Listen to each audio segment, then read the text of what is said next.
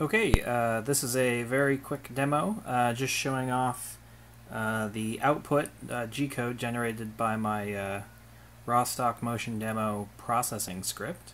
It's a simple script that lets you generate some fun G-code that just kind of moves around.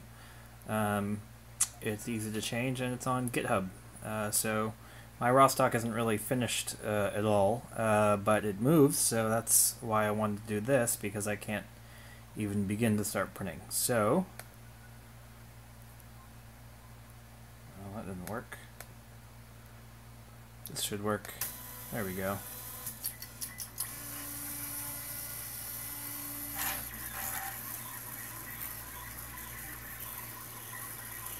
So it basically just moves up and down in the spiral. And it gets to the top of the spiral and then it will reverse.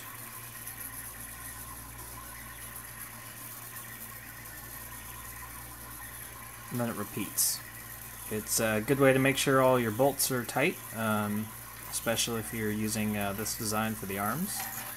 And then it comes back up. The motion on mine is really crappy. I'm using a printer board with sort of some hacked together firmware, and I need to find probably a better firmware. Also, the processing sketch is really segmented when the arc gets really large.